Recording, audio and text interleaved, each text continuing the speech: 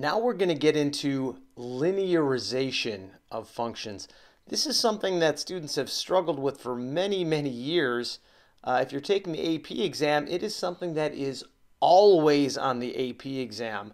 I don't think I can recall a year in which some kind of linearization problem was not on either the mechanics exam or the E&M exam or both. This is something that is almost always on AP physics exams, and it's an important part of analyzing functions and analyzing physical relationships. So first of all, what is linearizing functions? It is simply graphing functions so they map as linear functions. What the heck does that mean? Well, we'll see in a minute, but one thing is that it's very easy to draw and model straight lines. It's really hard to draw a curve. To draw a straight line, all you need is a ruler. To draw a specific parabola, you'd need an infinite set of different parabolic templates. A straight line, all you need is a ruler. It works for every straight line. And it allows mathematical analysis by hand without a computer for very complex functions. So here's a complex function, y equals k times the square root of x. We can linearize this by, instead of graphing y versus x, if we graph y squared versus x. Notice all I've done is I've squared both sides of this relationship, y equals k times the square root of x, and what I get is y squared equals k squared, k is just a constant, k squared is just a new constant, times x. So this means that if I graph y squared versus x, I get a straight line with the slope being, see if you can guess, the slope of that y squared versus x graph would be, in fact, k squared. Let's look at the simple pendulum. So for the simple pendulum, what I did was I did an experiment where I wanted to determine the relationship between the pendulum length and the period of the pendulum, the time for one full oscillation. So what I want to do with this data is I actually wanted to determine the local value of g, the gravitational field, also called the acceleration due to gravity. That's what I'm trying to determine by this experiment, in addition to that specific relationship. Now, in order to do this, what I had to do was take data. So here's a little fast forward motion of me taking some of this data right here. I just used a 1-liter bottle of water as a pendulum bob. It's almost exactly 1 kilogram. Measure the length of this rope. I time the period of 10 oscillations, and I just divide by 10 to get the period of oscillation. I've left out the 10t value there so we can get to the point here. So this is the data that I got when I did my little experiment. So here are the steps to linearization. You measure the experimental data and graph it. I've already measured that experimental data that I showed you right here, and all I did was I graphed on the vertical axis. My dependent variable is the period of oscillation. On the horizontal axis, the independent variable was the length of the rope. So here's my graph, the period of the pendulum in seconds versus the length of the pendulum rope in meters. Now, the next step, once we've got that, is to, by inspection, and importantly, by using theoretical analysis, determine the type of relationship. Now, this graph that I've got here, it looks kind of like two different graphs that I had before. So one of them is, kind of looks like y equals kx plus c, but it kind of also looks like y equals k times the square root of x. So I'm just going to replace this dotted line with a best fit curve here. There it is. That may help you a little bit in identifying this. So to me, it looks more like the one on the bottom. Although our graph clearly does not go through the origin, we're going to deal with that later. So I chose that one, but we can't just trust that all my data was perfect. We do have to look at it in terms of theory as well.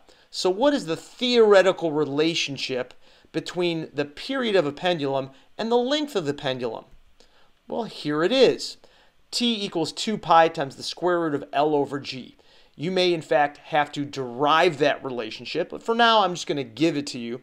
The period is 2 pi times the square root of the length of the pendulum divided by the value of the gravitational field, or gravitational acceleration if you prefer. So there's my theoretical relationship. Now, does this work with this graph that I have that I've assumed is the relationship? Notice that I can rewrite it like this. T is 2 pi over the square root of g times the square root of L. So yes, in fact, that perfectly matches my model of y equals k times the square root of x, where instead of y, I've got t, the period of the pendulum. Instead of k, I've got 2 pi over the square root of g. And then instead of the square root of x, I've got the square root of L. So in fact, it looks like I've chosen the correct relationship to model this experiment with. The next thing we want to do is to choose what quantities to plot. Importantly, we got to choose these such that the equation looks like y equals mx or y equals mx plus b. This is where the linearization occurs. It's all about choosing what quantities to plot. Now here's my graph of the period versus the length. I do not want to plot t versus L. I've already done it right here. I don't want to use that for my linear analysis because that is not linear. I've got to figure out what can I plot, what quantities can I plot, so I will get a straight line when I plot them. Well, if you just look at this common pattern, y equals mx, I put it right under the equation above so you could see how the values or the quantities match up with this thing. I could, on the y-axis, graph t. I could, on the x-axis, graph what? You'd be right if you said graph the square root of L on the x-axis. And then what would my slope be in that case? Just look at this y equals mx. Well, you could see that you want to plot t versus square root of L. And there it is right there. Notice I do get a straight line when I do that. That's because t is linearly related to the square root of L, with the slope being what? Theoretically, the slope of this thing should be 2 pi over the square root of g. So I just simply chose to graph, instead of t versus L, I chose to graph t versus the square root of L. And then it completely maps perfectly to this equation, y equals mx. Now, there is a little caveat here. You want to express relationships for the ease of calculation and graphing. And there is a little bit of a problem with this relationship. It's not, you could do it this way, like we just said, but it just so happens that square roots tend to be very difficult to calculate. That's true for people, and it's true for computers. Computers take a longer time to calculate square roots than they do squares. Also, square-rooted units are ugly. Do you want your units to be square root of kilograms or square root of meters? Stuff like that. So often we prefer another approach.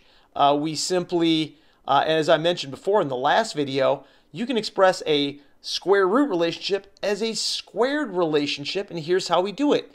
You take our original equation, you square both sides, and notice I've gotten rid of that square root. I'm going to rewrite it slightly so it maps better to my y equals mx. Now look at this. This actually is the preferred way to do it. We don't have any square roots to calculate. We don't have any units that have square roots in them. So we are going to plot in using this formulation of it, which is a little bit easier actually. We're going to plot what, and what should the slope be theoretically? Take a look at this relationship, which again, all I've done is taken the theoretical relationship, squared both sides. Take a look at the relationship. What should I plot to get a straight line? And when I do that, what would the slope theoretically be equal to?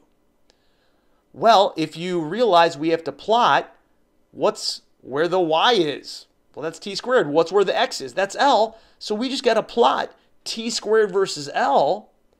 And then the slope should be what? Look where that m is, the m for slope. the slope should just be 4 pi squared over g, theoretically. So this is in fact what we're going to do.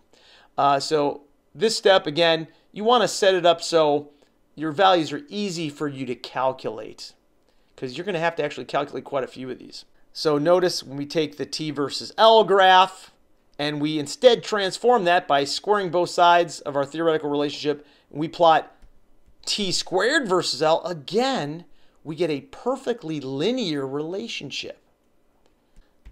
We're going to actually have to do some operations to our data set. And recall that the relationship that we're using here is t squared equals some constant times L. So our data is, we've got length data and we've got period data, or t, but to graph this relationship, we need t squared. So here is my data set of length versus period. So what I need to do is I've got to take all my period values and square them. So now I've got the length and the period squared, and I'm actually going to plot t squared, those period squared values versus L. And I will graph that process data, and it should be a straight line. There it is. It is looking pretty linear. Now, you may have noticed something about this here. We'll actually discuss this in the next step, but it doesn't look like a direct relationship. Our theory says it should be direct, but it doesn't look direct. It looks linear, but not direct. We're going to deal with that. So what you do next is you determine the equation of the best fit line.